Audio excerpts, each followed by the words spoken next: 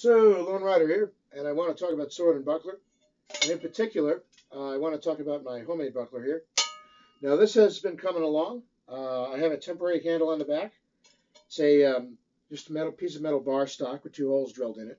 You'll see it doesn't sit entirely flush because although I dished out the boss a little more, it's still not really huge, which I'm okay with. I don't want to dish it out too much, and I don't know how that's going to weaken things.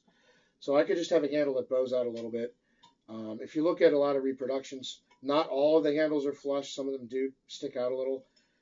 I think a flush handle would be a little maybe easier to manipulate in terms of getting the angle and stuff. But one of the wooden ones I made had a flush handle, and I really liked how that felt.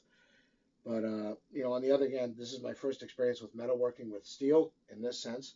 I mean, I did make this, out of mild steel. This just solo practice sword. You can't spar with it because it's not tempered or anything. It does have a bit of flex, but my real sword is too long to use inside. So yes, in the garage, but this is just a little convenient thing to have, and just a little cooler than a wooden sword. I mean, it makes a nice ding when it hits something.